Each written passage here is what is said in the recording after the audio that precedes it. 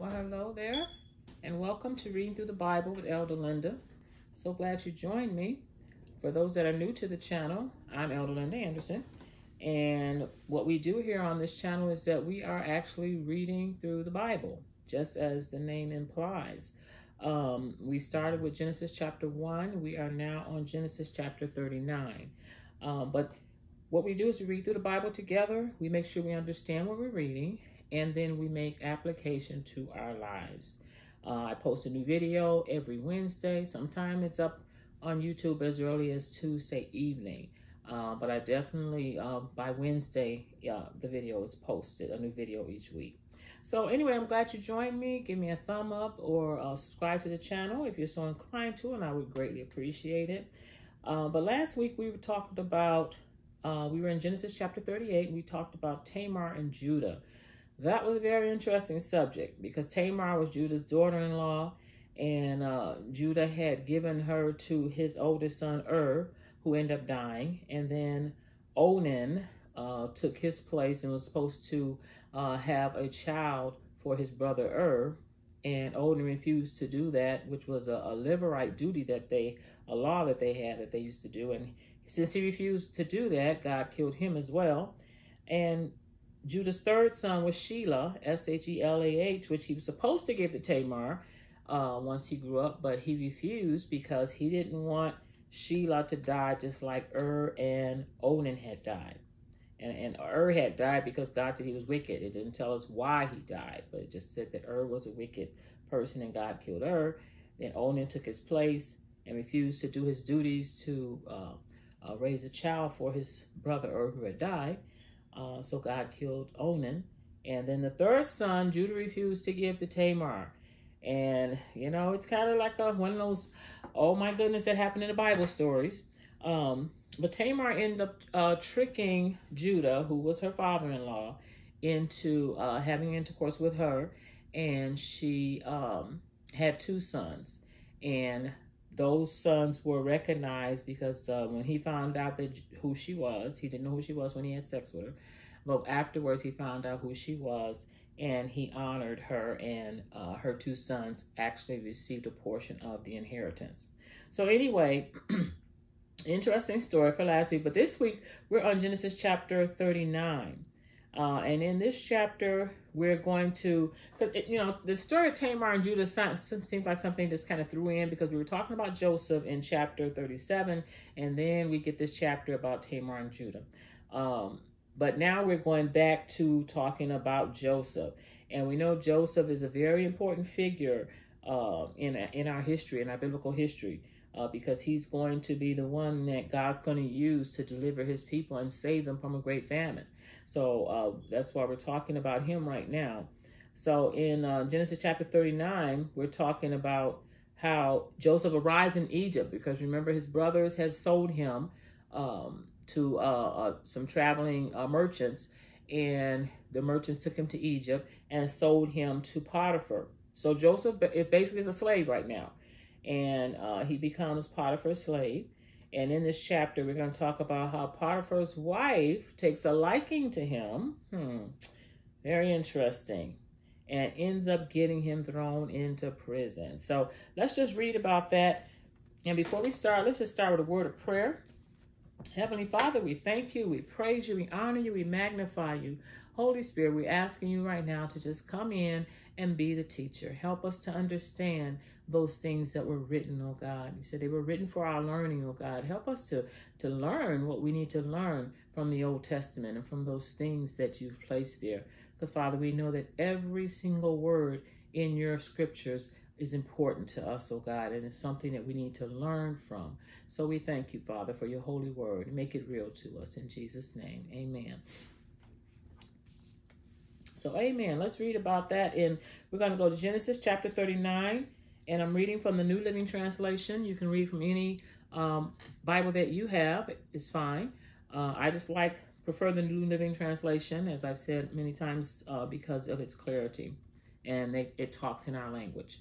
So we're in Genesis chapter 39. It says, when Joseph was taken to Egypt by the Ishmaelite traders, he was purchased by Potiphar, an Egyptian officer. Potiphar was captain of the guard for Pharaoh, the king of Egypt. The Lord was with Joseph. Take note of that. So he succeeded in everything he did as he served in the home of his Egyptian master. Potiphar noticed that the Lord was with him, and realized that the Lord was with Joseph, giving him success in everything he did. This pleased Potiphar, so he soon made Joseph his personal attendant, and he put him in charge of his entire household and everything he owned. From the day Joseph was put in charge of his master's household and property, the Lord began to bless Potiphar's household for Joseph's sake. All his household affairs ran smoothly, and his crops and livestock flourished. Verse 6. So Potiphar gave Joseph complete administrative responsibility over everything he owned. With Joseph there, he didn't worry about a thing except what kind of food to eat. Joseph was a very handsome and well-built young man, and Potiphar's wife soon began to look at him lustfully. "Come and sleep with me," she demanded. But Joseph refused. "Look," he told her, "my master trusts me with everything in his house, in his entire household. No one here has more authority than I do. He has held back nothing from me except you, because you are his wife. How could I do such a wicked thing? It would be a great sin against God." Verse 10. She kept putting pressure on Joseph day after day, but he refused to sleep with her, and he kept out of her way as much as possible. One day, however, no one else was around when he went in to do his work. She came and grabbed him by his cloak, demanding, "Come on, sleep with me." Joseph tore himself away, but he left his cloak in her hand as he ran from the house. When she saw that she was holding his cloak and he had fled, she called out to her servants. Soon all the men came running. "Look," she said, "my husband has brought this Hebrew slave here to make fools of us. He came into my room to rape me." But I screamed. And when he heard me scream, he ran outside and got away. But he left his cloak behind with me. She kept the cloak with her until her husband came home. Then she told him her story. "That Hebrew slave you brought into our house tried to come in and fool around with me," she said. "But when I screamed, he ran outside, leaving his cloak with me." So she's telling her husband the same lie. Verse 19. Potiphar was furious when he heard his wife's story about how Joseph had treated her.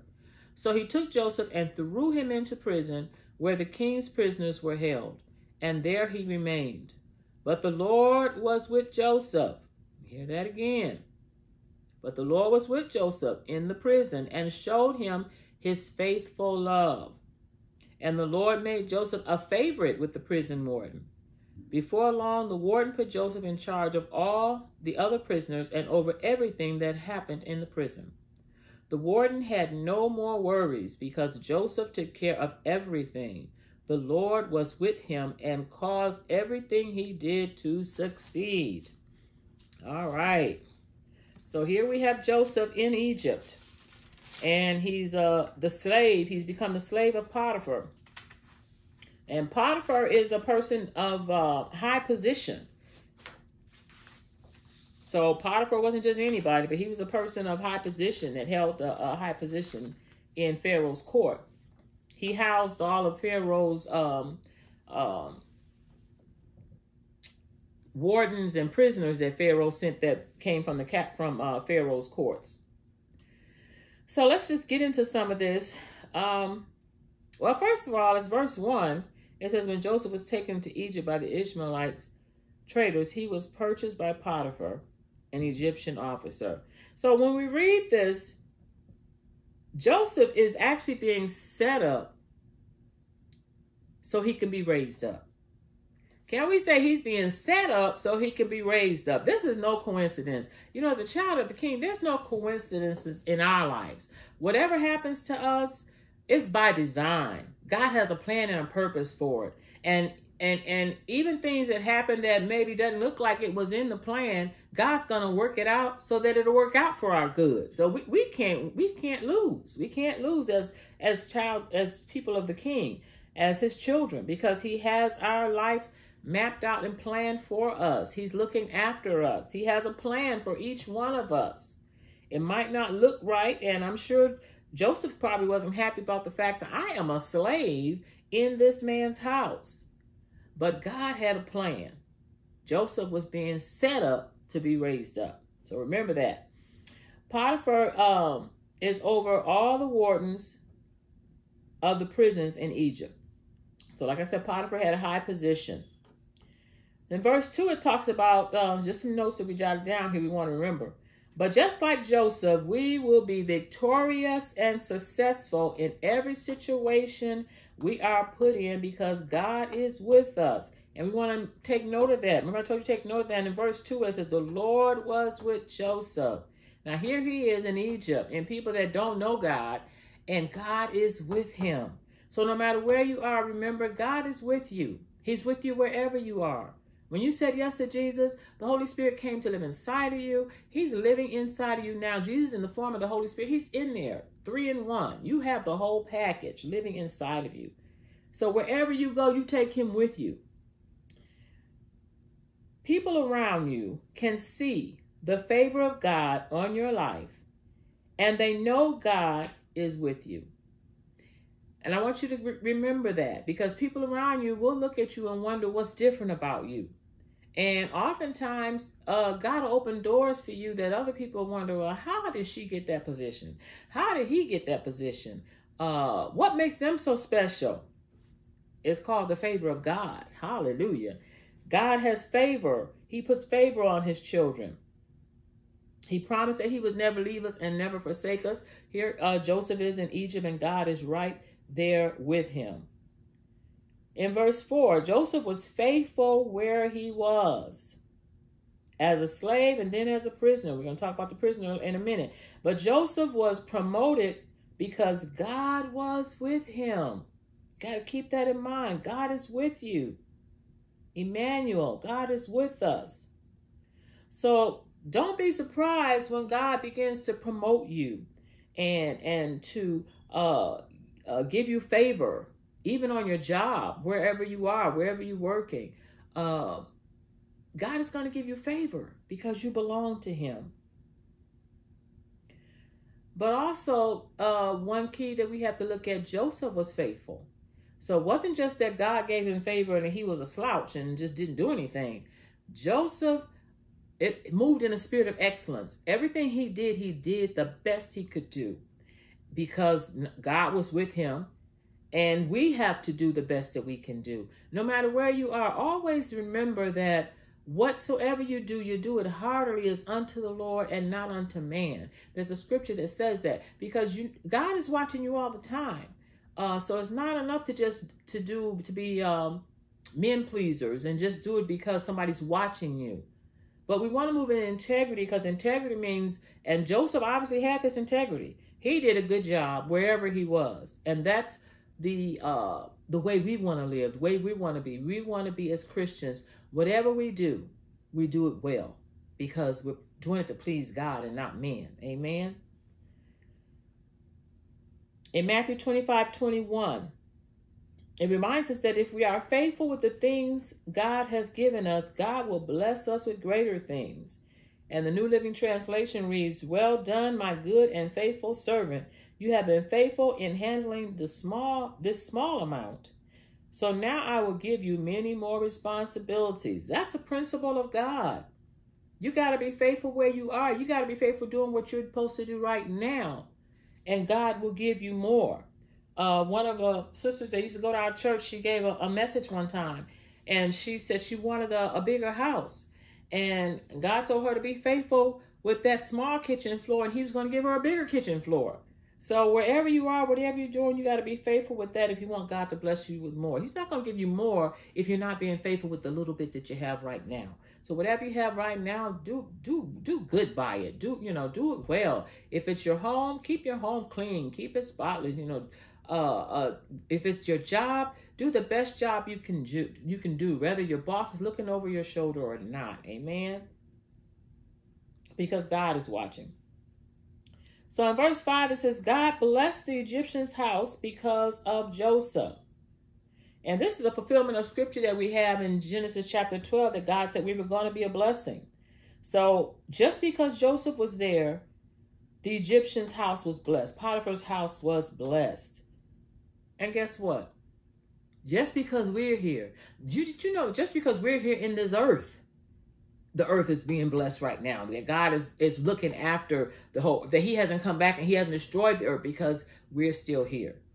And how do I know that? Because remember when he was going to destroy Sodom and Gomorrah, and Abraham told him, he said, well, if you have just 50 righteous people, would you spare the city? And God said, yes. If there's 50 righteous people, I will spare the city. Well, if there's 45, would you spare? Yes, I will spare the city for 45 righteous people. And they kept going down and down to the number. I think they got down to 10. And if there's just 10 righteous people, would you spare the city? God said, yes, I will spare the city for 10 righteous people. So I know that when the righteous are there, there's a blessing.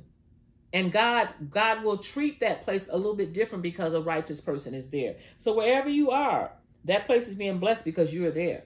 So remember that. You're a child of the King. Verse 6, we should always walk in our integrity. Potiphar had complete trust in Joseph, and he only worried about what he was going to eat. That's a lot of trust. Now, mind you, Joseph has went from... he's gone from the prison to the palace. He's gone from being a slave to the palace. You know, he's been elevated. Joseph's being elevated. So God blessed the Egyptian's house because of Joseph. You know, his brothers had put him in that cistern, in that hole. So he was an underdog, but now God is blessing him and blessing Potiphar because of him. So this is a fulfillment of the promise that we'll be a blessing wherever we go. So Potiphar had complete trust in him, and hopefully our bosses have complete trust in us. They should feel like if they leave us, they come back, we'll still be doing what we're supposed to do, because that's how we're supposed to operate. In verse 7, it said, the devil will always be faithful to try and tempt us when we begin to rise in the Lord. So Potiphar was crazy about Joseph. Joseph was his attendant. And here comes the devil in the form of Potiphar's wife. Joseph looked good. He was a young man. And she probably wasn't bad looking herself, because Potiphar probably could have had any woman that he wanted to. He had a pretty high position. And maybe she didn't like the fact that Joseph wasn't drooling over her. So she wanted to seduce him, and she was trying her best to seduce him, and he kept saying no. He kept saying no and resisting her and telling her it was a wicked thing for him to do that. My master gives me everything but you. Why would I do that wicked thing? So Joseph still showing his integrity. Integrity in his work ethic and integrity in his morals. Verse 10, it talks about how she kept putting pressure on him. Now, this should remind us of something, because the enemy never stops trying to break us down, hoping for a weak point or moment that he can make us fall into sin. There's a lot of parallels with Joseph's life here that we can attribute to our life and see the examples that he gave us. Because the enemy never stops trying to break us down, just like she's trying to break Joseph down. The enemy always waits for a weak spot, always waits for a time when you're not on your guard, for him to move in and, okay, I got you.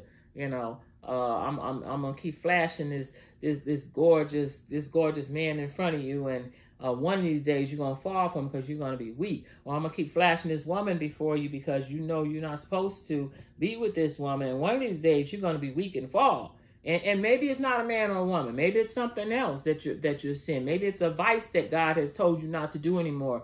Whether it's drinking or smoking that he's taken away from you, and the enemy keeps trying to bring it back on you. But he's going to keep trying until he finds a weak point. So because of the devil's constant attacks, it tells us in 1 Peter 5:8-9, that we must be on the alert at all times. Let's read that. It says, stay alert. Watch out, for our great enemy, the devil, prowls around like a roaring lion. It didn't say he was a lion, but it said like a roaring lion, looking for someone to devour. He's on his job 24/7. So that's why you need to stay prayed up. You need to stay anointed. Stay in the spirit. Stay alert. Pay attention to what you're listening to, because sometimes that's a doorway. Listening to something you shouldn't be listening to, and maybe it's some music that takes you there, and you don't need to be going there because you don't need to be doing certain things. So maybe you shouldn't be listening to that kind of music. Cut it off if it's going to get you in a mood where it's going to make you want to call up Jody or somebody. Don't listen to that stuff, because it's going to take you there, and you don't need that temptation. So certain things you need to learn how to be alert and shut the door before it even gets opened. Because the enemy, all he needs is just a little crack so he can start getting in. Yeah, you're lonely. Yeah, you need this. And yeah, you this, and one thing leads to another. So, you want to close that door and keep yourself elevated and occupied and keep your mind stayed on Jesus. Verse 9, we're still in 1 Peter 5:8-9. Verse 9 says, stand firm against him, talking about the devil, and be strong in your faith. Remember that your family of believers all over the world is going through the same kind of suffering you are. Because that's oftentimes a trick of the enemy too, to make us think that you're the only one suffering like this. But if you can just keep in your mind, no, you've tried this same lie on other people, you've attacked other ones with this, and we are triumphant. We are victorious. We are winning this battle. Amen. Verse 12 talks about how Joseph did the right thing to get out of there fast. He ran out of his clothes. She grabbed him because she said, nah, buddy, you gonna sleep with me right now. And so she was gonna force him to have sex with her. This young man ran out of his clothes. 1 Corinthians confirmed that we are to flee from sexual sin. And let's read that in 1 Corinthians chapter 8, verse 18. It says, it's 1 Corinthians chapter 6, verse 18. It says, run from sexual sin. No other sin so clearly affects the body as this one does. Again, it said run from sexual sins. Don't even play with that stuff. Don't. You don't even want to put yourself in compromising situations. Don't be someplace where it's just you and that person, because you are going to fall. People, I'm telling you, our flesh is strong. And, sometimes we might get super spiritual and think, I can handle it. I beg to differ, because that flesh gets in a compromising situation, you're going to end up saying, God, forgive me, because you're going to end up falling. Don't get into compromising situations. So just remember, don't put yourself in situations that you can't get out of. So it says in 1 Corinthians, it says, run from sexual sin. No other sin so clearly affects the body as this one does. For sexual immorality is a sin against your own body. Don't you realize that your body is the temple of the Holy Spirit? God lives inside of you. This is a temple of the Holy Spirit who lives in you and was given to you by God. You do not belong to yourself, for God bought you with a high price. So you must honor God with your body. Now, this is not Linda's words. This is what the Bible's saying, that we have to honor God with our bodies. What is that saying? We can't do any and everything. We shouldn't be sleeping around with everybody that happens to come up. No. Now, do we fall sometime? Yes, because we're not perfect. Jesus came and died for that, for us to say, God, forgive me, help me to be stronger, help me in this area. God's not going to knock you off the face of the earth because you slipped and fell. But we shouldn't be practicing sin. You shouldn't be in a place where you think it's okay to constantly be falling, constantly do that. No, keep crying out to God to deliver you, because your body's a temple. and it needs to be kept for the Lord. Amen. And God can keep you. I'm a witness that God can keep you. Amen. Verse 13 through 20, although his Potiphar's wife is cooking up this scheme, and she meant it for evil, God's got another plan. God meant it for good. Now, it seems like a horrible thing that's going on, because she's cooking up this scheme, and she's going to try and get him in her bed and all this stuff. But God knows what's happening, and God knows that this situation is going to get Joseph just where I want him to be, right in the place where I want him to be. And I'm sure that even Joseph, not Jacob, Joseph, I meant to say Joseph, but even Joseph probably felt a little down about the situation, because here, he honored Potiphar, and he probably, didn't mind doing what he was doing for him, working for him. He was still a slave, he had to, but still, Potiphar had put him in a high position over everything in his household. And I'm sure he was feeling kind of bad about what his master's wife was trying to do, and probably left a bad feeling in his stomach. And I'm not even sure if he could see the big picture, because, we're reading it, so we know what happens next. But Joseph didn't know what was going to happen next. All he knows is this woman is trying to, seduce me. And for all he know, Potiphar could have killed him behind that. But it was divine appointment. God knew why Joseph needed to be in that prison, which we're going to read about in a minute, at that particular time. So this is divine appointment. This whole situation is covered by the blood. So also, as we know that Potiphar, he didn't kill Joseph, even after his wife, told her big lie about it. He tried to rape me and all this stuff. He could have killed Joseph, but he didn't. Still divine appointment. Or could it be that maybe Potiphar didn't, he knew Joseph's character. Maybe he didn't really, really, really believe his wife. Now that's just surmising. We don't know that, but because he did throw him into prison. He was angry and he threw him into prison.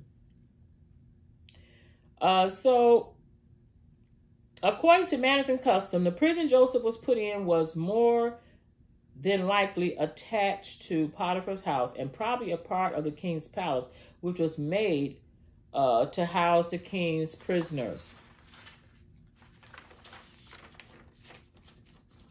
Divine appointment. Everywhere Joseph went, he put his best foot forward. Because even in the prison, the warden fell in love with him and put him over everything. He knew everything that went on in the prison, because Joseph lived with integrity. And I'm reminded of that scripture that says, whatever we do, do it heartily. We talked about that. It's unto the Lord and not unto man. And you can read that in Colossians 3, verse 22 through 24.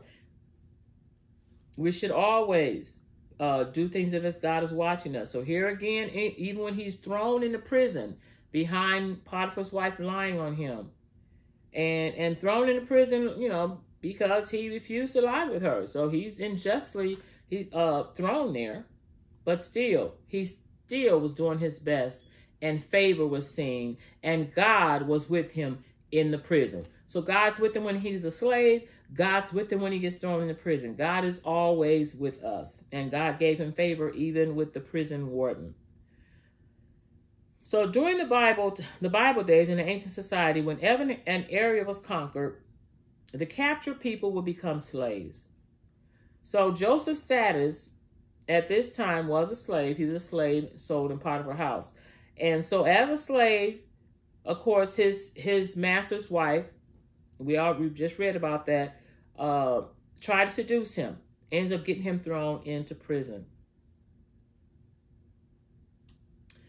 But, like we said before, the principle of doing your best no matter what applies to us wherever we go. Somebody told me once that whenever you leave a particular place, it should look better than it did before you came, not worse. And whatever we do it as unto the Lord. You do your best because God is looking at you. God is watching you. We talked about integrity before, and integrity, example of integrity, you use that word, but is somebody drops $100 bill and you see them drop that $100 bill. Integrity would have you go and get that $100 bill and say, hey, you dropped your money, and give it to the person. A lack of integrity would be you see that person drop that money and you wait right good until they go and get in their car or get out the way, and then you run and get that money and put it in your pocket. That's not integrity. No. And God's not pleased with that. So integrity is doing the right thing even when no one's looking. That's like one of the easiest ways you can understand integrity. I'm on a Joyce Myers talk about putting carts back at grocery stores, and that's a small thing, but that means a lot. You know, when you nudge and say, you know, you shouldn't leave this cart right here because it's going to hit somebody's car. Take the cart and put it back where it's supposed to go. Doing what you need to do, whether somebody's looking or not.